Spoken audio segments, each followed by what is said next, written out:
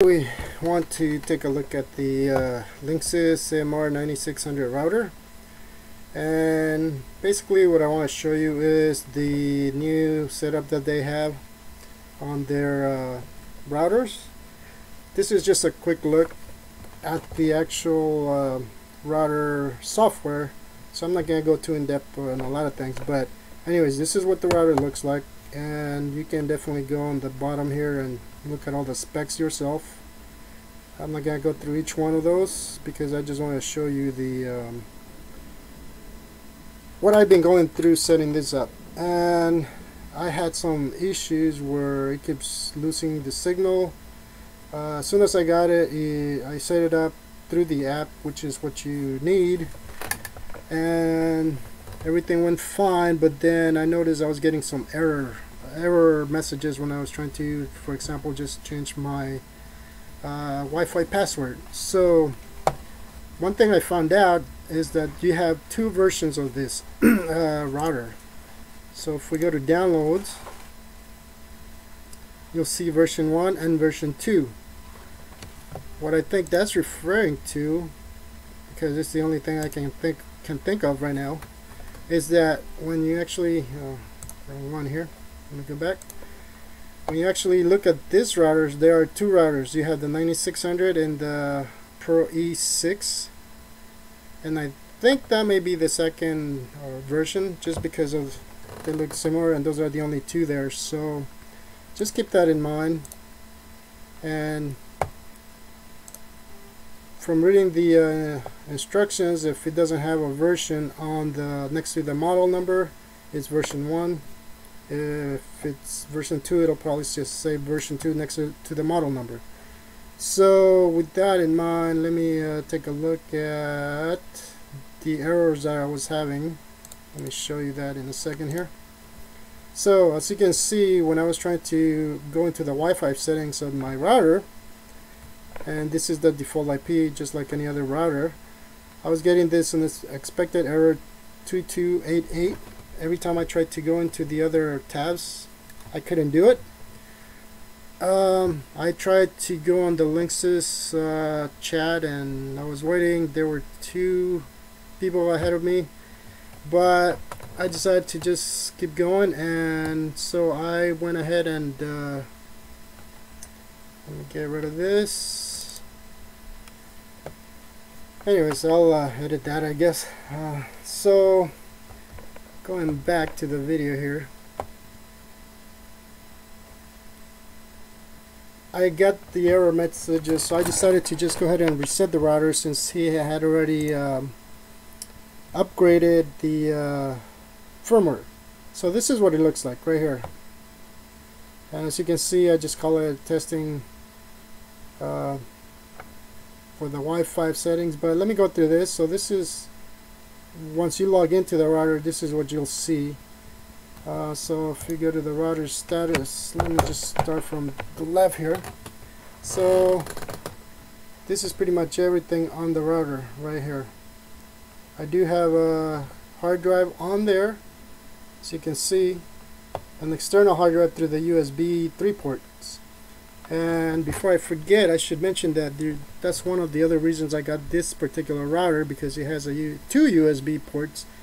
But my old Asus router, the way that was set up is that you had to go and log into the router every time you wanted to create a folder, and then you would go and get your files in there. It was just painful. This router, however, it's much nicer in that you set the external storage as an SMB, and here, let me click on it, and basically you can put a password on it if you don't want just anybody on the network looking at it. But if not, then you can just go to file manager, backslash, and then the IP address of wherever your router is, and then you have access to your drive, and you can actually make folders from within the within the file manager. So you don't have to go back into the router and give those permissions there and make a folder there, which is just annoying. I don't know why that was set up like that. And I also noticed that the new Asus routers were set up the same way with the same software. So that was one of the reasons I changed routers. The second one was that their AI security software that you're looking at, or that they have, was actually opening my FTP ports and all that instead of leaving them closed. Every time I would close them, and then if I turn that on, that software was just turning things on that I wanted off. So, and obviously the router is old. There's no more updates on that one for some reason. I don't know what happened there. So it was time to just change on that router because I was having some issues on it. So this is why I'm here. So let's go back and take a look at this one here. So we have a device list to begin with, and as you can see, you have one computer here, you have an Android phone, printer, and then Roku, and whatever's connected will show up here. Not everything's connected, but just to show you. You do have a guest network if you want to set that up. So let's go to guest network or guest access, and this is what you get. You can name it whatever you want. So that's just the default that you'll see. You turn it on here, so you can see. So that's pretty straightforward. Parental controls. You do have some parental controls, but not too much. As you can see, it's just restricting our access on whatever device you want, and you can block the internet. So it's very straightforward. I don't know, I mean, it's either all or nothing, I guess. And then you can, I'm not sure if you can do specific sites because I can't type anything there. So let me see if I turn it on. Nope, that doesn't change. But I haven't played with it much. I mean, maybe once you drop something on there, no, actually it won't do it. Let's see. Okay, so once you click on it, then it'll let you do that. Alright, so skip that. Let's go to the priority. Yeah, can't talk, it's a lot. Okay, so turn it on. Got priority here. You can just drag and drop what you want to be as your highest priority right there. Boom. And then just drop everything else, I guess. So that's pretty much it on that. Alright, let's check out the settings here. Wireless, WLAN support, no acknowledgement. Okay, so that's all you get there. And that's pretty much everything you get on the priority. Speed check.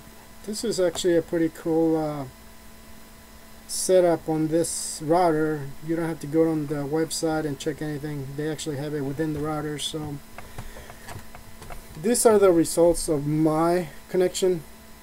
I'm not gonna do it because it takes a little bit of time. It's not that much, but still.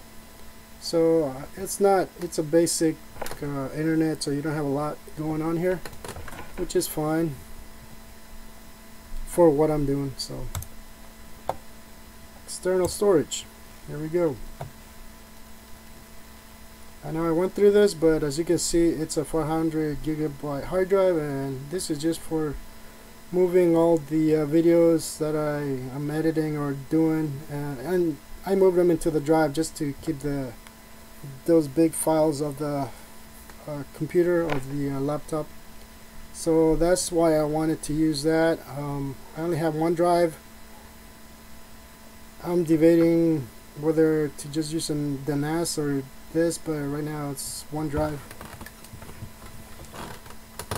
And now let's go to the router settings, connectivity.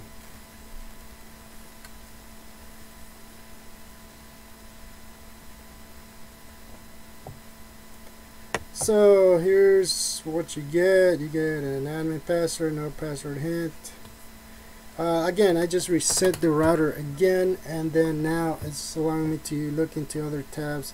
These tabs were fine. I can always look at them here, but this is what you get. So that's alright. So it seems more simplified, if you will, than most other routers I've seen. So we'll leave that alone, and then we'll go to troubleshooting. Here you just get a log. So that's that. Wi-Fi settings. So let's look at this. So obviously here I just have that set up for testing. The problem before was I couldn't change or look at this tab. So let's take a look now. So this is what the Wi-Fi would be. Obviously that will get changed after I'm done with the video, but this is MAC filtering, because he won't let you unless you actually change it. And I did. Wait, is it? Nope. Here we go. So advanced, you get airframes, boost overall network speed by reducing traffic jams caused by slower devices. Client steering, dynamic frequency, and you can read that. Node steering is on, client steering is on. The other reason I reset the router was because it did update the firmware, as I've mentioned, and now it seems to be not dropping the signal as bad or as before. So let me see what's in here. Security. So you just get your basic checks here. DMZ, apps and gaming. This is very limited. As you can see, it's only 2 of them. Some routers have like 20 of these, so it's very vanilla, I guess you want to call it. So that's pretty much the look at the Linksys 9600, as you can see, and then this is what you get.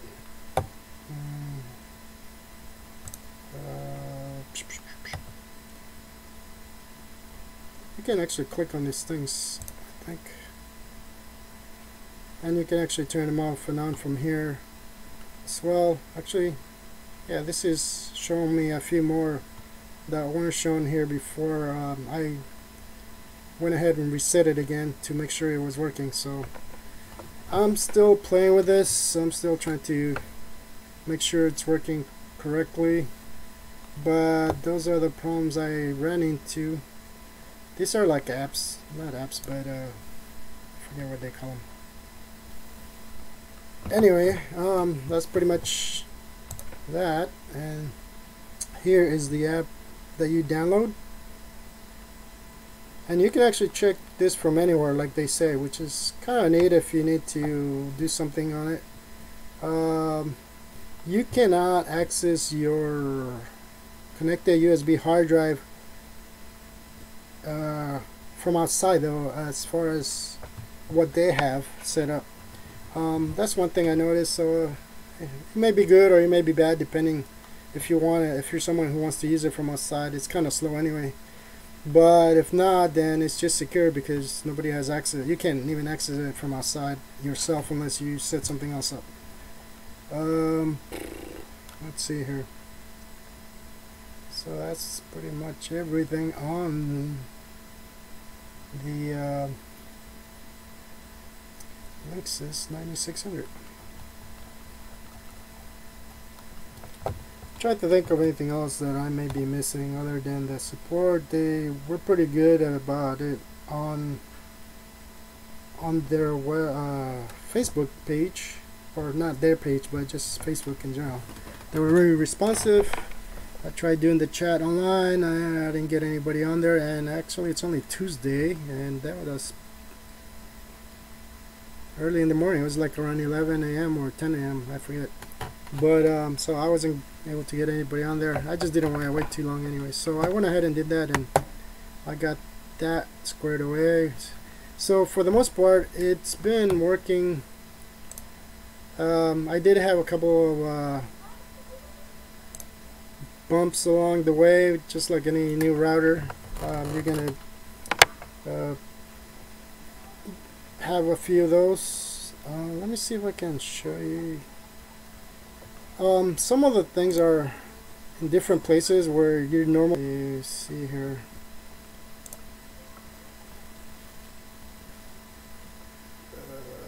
see, like the administration is under connectivity instead of admin administration here, so that's kind of just one of those things that it's not very what do you call it, intuitive. If you just gotta kind of dig it out, it's not that bad, but some things are a little out of place, so it's taking me a while to get used to it.